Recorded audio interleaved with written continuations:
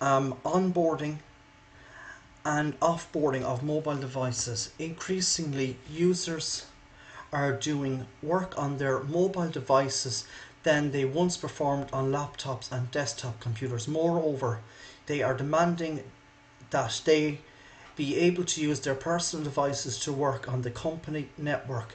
This presents a huge security issue for the IT department because they have to secure these devices while simultaneously exercising much less control over them. The security team must have a way to prevent these devices from introducing malware and other security issues to the network. Bring your own device BYOD initiatives can be successful if implemented correctly. The key is to implement control over these personal devices that leave the safety of your network and return later after potentially being exposed to environments that are out of your control. One of the benefits that has been employed successfully to accomplish this goal is network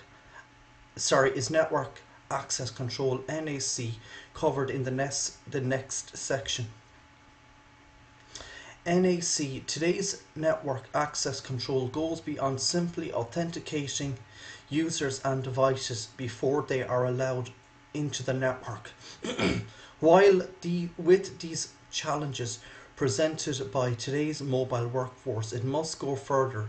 These services are called network admission control in the Cisco world and network access protection in the Microsoft world, but the goals of these features are the same: to examine all devices requesting network access for malware, missing security updates, and any other security issues any device could potentially introduce to the network.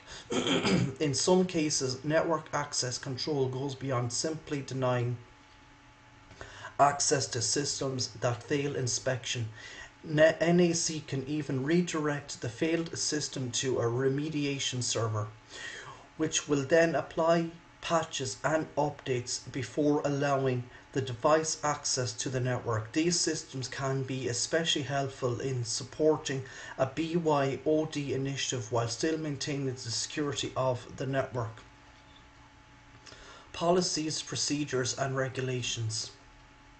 It is up to us individually or corporately to nail down exactly what solid guidelines there should be for policies and procedures for network installation and operation. Some organizations are bound by regulations that also affect how they conduct their business, and that kind of thing clearly needs to be involved in the choices. But let me take a minute to make sure you understand the difference between policies and procedures. Policies govern how a network is configured and operated, as well as how people are expected to behave on it.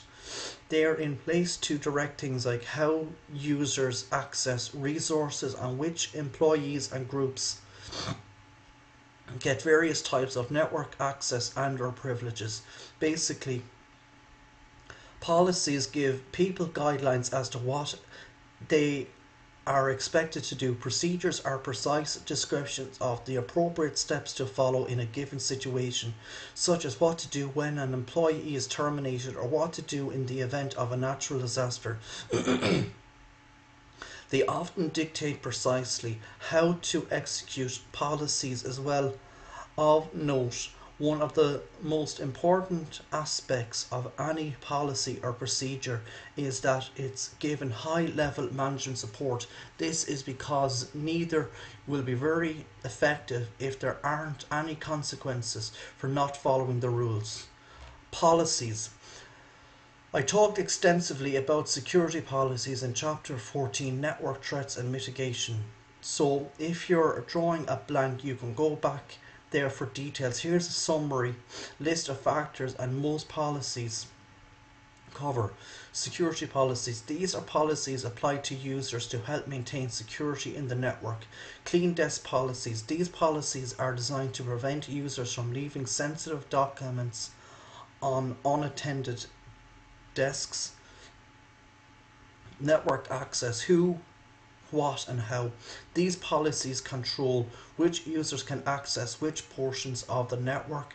They should be designed around job responsibilities. Acceptable use policies AUP. These policies should be as comprehensive as possible and should outline every action that is allowed in addition to those that are not allowed.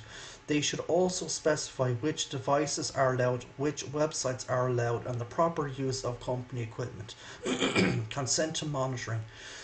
These policies are designed to constantly remind users that their activities are subject to monitoring as they are using company equipment, and as such they have no expectation of privacy. Privileged use agreement. Whenever a user is given some right normally possessed by the administrator, they thus possess a privileged user account. In this agreement they agree to use these rights responsibly. Password policy. This policy defines the requirements for all passwords, including length, complexity, and age. Licensing restrictions. These restrictions define the procedures to ensure that all software license agreements are not violated. International export controls. In accordance with all agreements between countries in which the organization does business, all allowable export destinations and import sources are defined. Data loss prevention. This policy defines all procedures for preventing loss and egress of sensitive data from the network and may include references to use of data loss prevention DLP software. Remote access policies. These policies define the requirements for all remote access connections to the enterprise. This may cover VPN, dial-up, and wireless access methods. Incident response policies. These policies define a scripted and repeatable process for responding to incidents and responsibilities of various roles in the network in this process. Non-disclosure agreement NDA. All scenarios in which contractors and other third parties must execute a non-disclosure agreement are defined. System lifecycle. The steps in the asset lifecycle are defined, including acquisition, implementation, maintenance, and decommissioning. It specifies certain due diligence activities to be performed in each phase. Asset disposal. This is usually a subset of the system lifecycle and prescribes methods for ensuring that sensitive data is removed from devices before disposal. Change management. These policies ensure a consistent approach to managing changes to network configurations, disposal of network equipment, use of recording equipment, how passwords are managed, length and complexity required and how often they need to be changed, types of security hardware in place, how often to do backups and to take other fault tolerant measures, what to do with user accounts after an employee leaves the company, and procedures. These are the actions to be taken in specific situations. Disciplinary action to be taken if a policy is broken, what to do during an audit, how issues are reported to management, what to do when someone has locked themselves out of their account, how to properly install or remove software on servers, what to do if files on the servers suddenly appear to be missing or altered, how to respond when a network computer has a virus, actions to be taken if it appears that a hacker has broken into the network, actions to take if there is a physical emergency like a fire or flood. So you get the right idea. For every policy on your network, there should be a credible related procedure that clearly dictates the steps to take in order to fulfill it. And you know that policies and procedures are as unique as the wide array of companies and organizations that create and employ them.